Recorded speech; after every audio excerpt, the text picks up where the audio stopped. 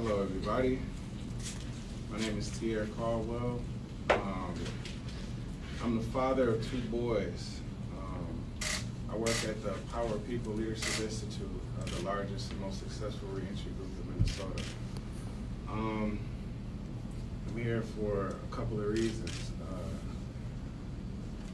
I was convicted of a felony over 7 years ago. The last election that I voted in was Obama, actually. Actually, it was the first time I actually ever voted. And my mother dragged me to the polls that day. And I was kind of concentrated on doing something else that day, but she insisted, like she instilled in me the importance of what that day meant.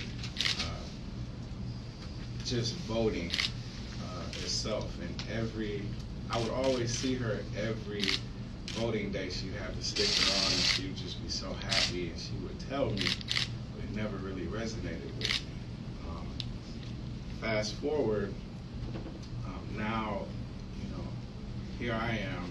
I became an advocate for Restore the Vote Minnesota, and I've been pushing the narrative for getting people to vote. And so when my children are with me sometimes, they ask me, well, Dad, when are you gonna vote? Where's your sticker? And I have to explain to them that I can't vote. And that's hurtful. It's hurtful when you're not satisfied with the current school board that your children go to school in, and you can't vote to change that leadership. And you just have to grant. You just have to basically take it. And so this is very dear to my heart. It's difficult.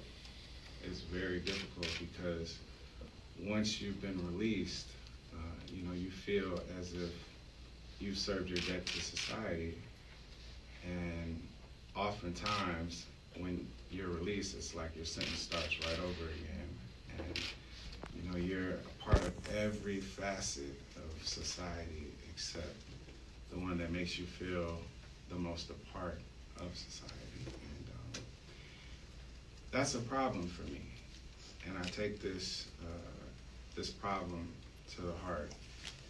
More so for my children.